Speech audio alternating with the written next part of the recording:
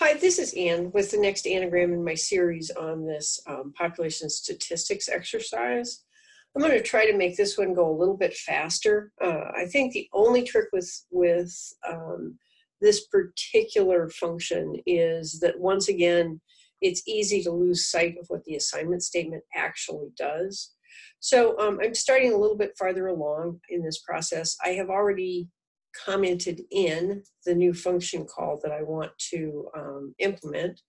I've already pulled the code from my function outline. So what I want to implement here is get the average American Indian, American Native population number for the 12 states we're working with.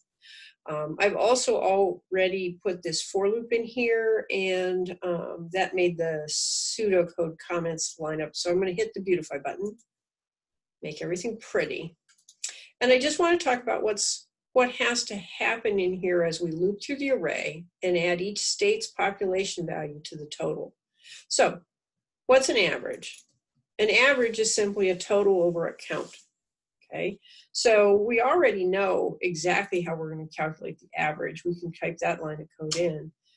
Average is equal to the total we're going to accumulate divided by the count, which in this case, because JavaScript is a nice language and gives us this, not all languages do, is the length of that array. So we know that that's 12 in the case of the real data, or 4 in the case of our test data. So basically, we're going to accumulate a total population from all the states in the array, and then we're simply going to divide it by the count. So this ought to be really simple, but what happens is it gets easy to get really confused about this one simple line. Now, we've been using the assignment statement from day one to do things like this on line 88, where we have a single value and we are setting an initial value for total. We've done things like our ABC is equal to, I don't know, like we've done strings.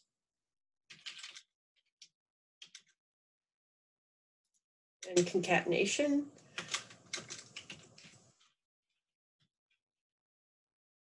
We've done arithmetic.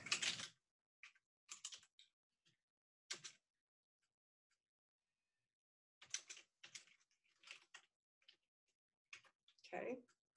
And in every one of these cases, what we have is we have something on the right-hand side, which is either a fixed value or a calculated value, and we're assigning it to the thing on the left-hand side. And that all seems really super straightforward until you get to a point like this, where you're accumulating into a variable. So total starts at 0. But what we have to do inside this loop is we have to add something to total and then assign it back to total. So this line is, we want the entry that we're working with in the array and its population, which I'm just going to pick out of the list here. Okay. But what we have to do is we have to take the current value of total and add, not equals, add the population from the entry in the array that we're working through. And this tends to just blow people's mind because, once again, it's easy to start reading this line from left to right and wondering how total can equal itself plus something else. And that's the problem with assignment and using this equal sign. It really, all our lives would be easier if the assignment operator looked like that. Okay. If that was the assignment operator, it would be easier to recognize that what happens is you execute the stuff on the right-hand side first. So take the current value of total, add the population, and then assign that back into total. But that's not how these languages got invented. All we have is an equal sign. And so we have to actually remember that this code gets executed first, and the result of that code then is assigned back into total. Okay, so let's just take a look. I'm not going to add the console logging here. My guess is this code will work, but let's see if we can figure out what we think the right value should be. So with our test data, we have populations of 6, 7, 10. So we think the total population is 10, and the average should probably be 10 divided by 4, 2.5, right? So let's go ahead and just console log that.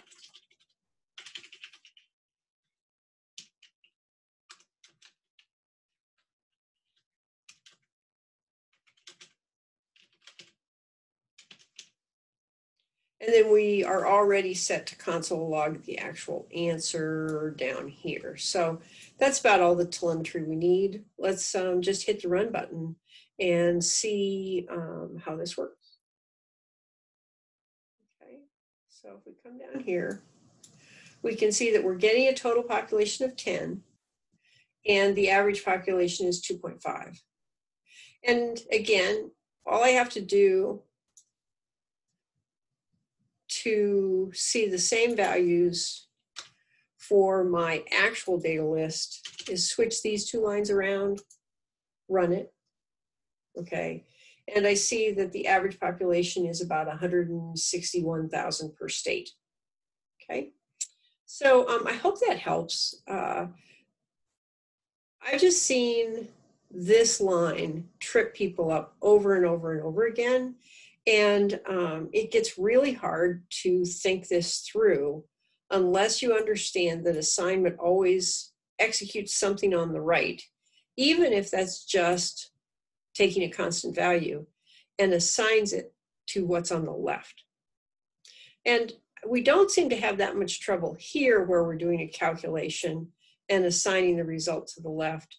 But when you have the value itself that you're about to sign into in that calculation, this just gets really confusing until you get used to it. Hope that helps. And I think this is the last of the vids in this series. Let me know if you need anything else. And of course, I'm always available for house calls.